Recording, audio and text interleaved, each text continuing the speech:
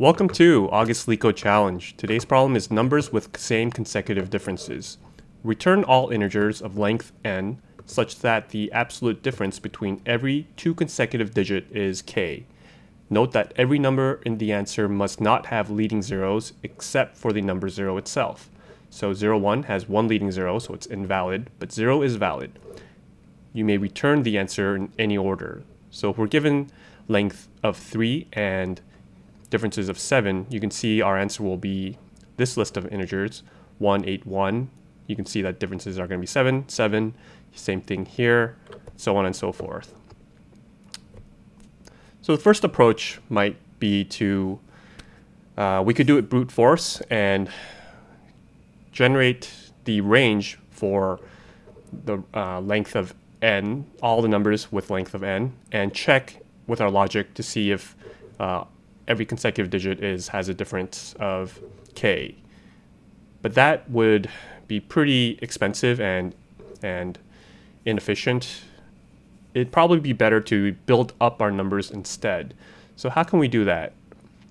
Well, we could do something recursively. We could start with all the digits from 0 to 10 or 0 to 9, let's say, and then build up our digits until the length is going to be equal to 3. So we could do that recursively, or we could do it more of a breadth first search way. So what I'm thinking here is start with a list of all the possible digits with a length of 1, because we know that n is going to be at least 1, and 0 is included. And what we'll do is first we'll do some sort of breadth first search, and we'll check, hey, is the length of our number that we built up equal to n? And if it is, then we'll append it to our output, append to output. Otherwise, else we will calculate the next digit, which is going to be either minus k or plus k, and add that to our queue.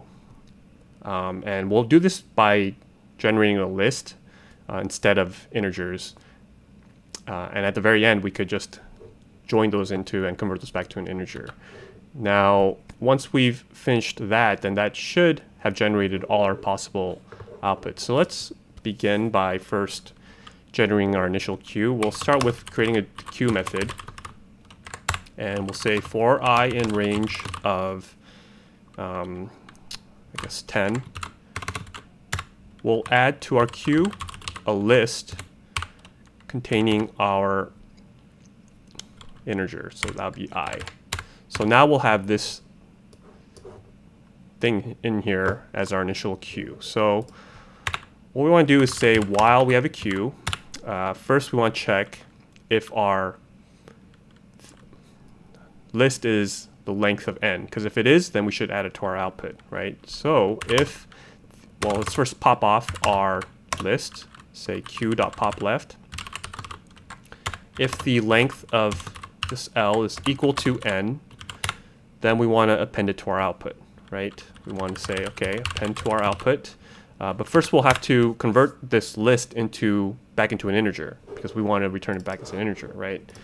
So that's a little tricky. What we'll have to do is say for, say, every digit in our L, we'll convert that to a string. And then we'll do a join method. And we'll say, okay, join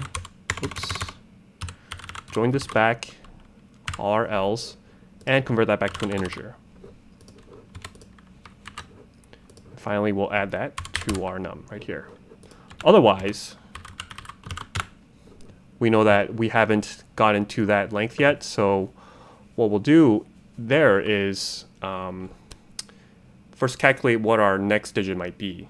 So we could either subtract k or minus k, right? So let's see. Take our next digit is going to be equal to the last digit in our list. Let's say start with minus k. And if this next one is less than or equal to 0, or I should say greater or equal to 0, or less than 10, then we want to append it to our queue. So what we'll do is take our list and add this next one into our queue. And we'll do the same thing, but this time with adding k here. So now we're like generating our numbers. We're saying, okay, for 1, if the k was 7, we'll calculate 8, and we'll say, okay, we'll add that in there and put that in the queue. We'll say 1, calculate -7. Well, that's going to be like -6, so that doesn't count. Don't put that into the queue. All right, so once this is finished, we should have generated all our possible numbers, and we can just return our output. Let's initialize our output here as a list. And let's go ahead and take out our comments. Now, one thing to note here is, what about zeros though? What if k is 0? And we can have zeros. So we don't want to end up adding 2 of the same number, do we? So we could account for that 2 ways. We could either make this, convert this to a set, and then convert it back into a list, which is fine. Or we could add some sort of more logic in here to check to see if the number we're generating is 0, or I should say if k is equal to 0. So we could do that, but for now, let's just forget that. Let's say we'll just convert this to a set and output. So let's see if this works first for 3 and 7.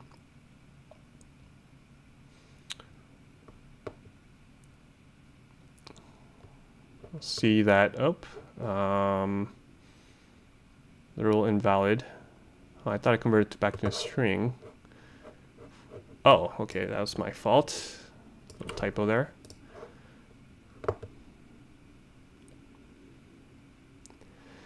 Yeah, so you can see, like, I'm not doing this the best way because I'm converting this back and forth into a string and integer.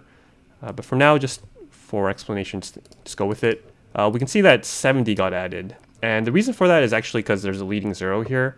And it's kind of tricky to take care of that logic. So just to make it simple, what we just said, okay, just make sure that the length of this num is equal to 3 or n one last time before we add it. So we can just do that to take care of these zeros.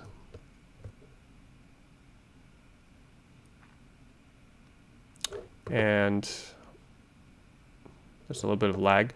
Yeah, so it looks like it's working. The order is different, but the numbers seem to be the same. Let's check out what happens when we do, like, I don't know, 2, 0, let's say.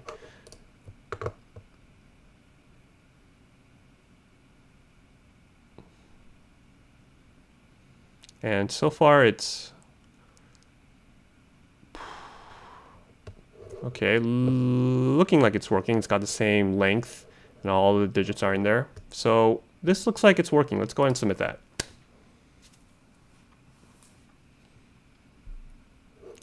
Now, you can see it did get accepted, so that's great, but can we do better? Because our logic is so messy that we kind of feel like there's got to be something better than here. So instead of using a queue, we can already see that we're building up our numbers, and we have this logic here where we're trying to, we know what the next number, next digit that we want to calculate is. So couldn't we do this in like a nested for loop? Since we know how many times we're going to have to do this, we're going to be doing it n-1 times, right? So let's try that. Let's think about what we can do here. Let's get rid of all this and say, we'll start with initializing a temp and say this will just be a list of range 10. And now for I in range of n-1, we're going to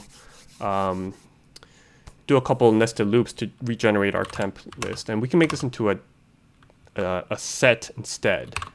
So what we'll do is, okay, we'll multiply our number that we're seeing by 10, and we will add y. But now we have to calculate what these things are, right? So for x in cur and for y in, we're going to have a list of x modular 10, which is going to give us the last digit, plus k, also x modular 10 minus k.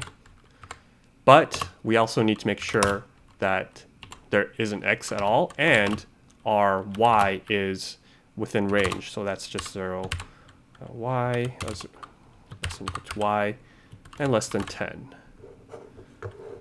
So once this gets generated, this actually will have a set of all the numbers, and we can just convert that back into a list.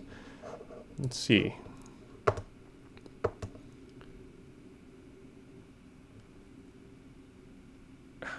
Sorry, I don't know why Leetcode is so laggy today. It shouldn't be this slow. Oh, cur is not defined. Whoops. Okay, I call that cur. I call that temp. Temp. There we go.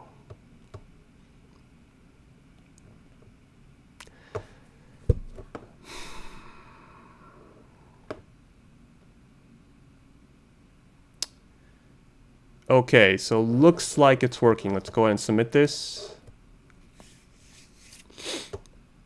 And there we go, accepted. And you can see that it's quite fast in terms of these submissions. Yeah, so this is the best solution. Really, the logic of it is not very different from using the queue, but instead of building up those lists and reconverting them, we're using a modular function to take care of that. And we're also, instead of having like an if statement to know when to stop, we already know the number of times we want to run this loop. We know it's going to be n-1 times. All right, so I think I'm going to end it here. Thanks for watching my channel, and remember, do not trust me. I know nothing.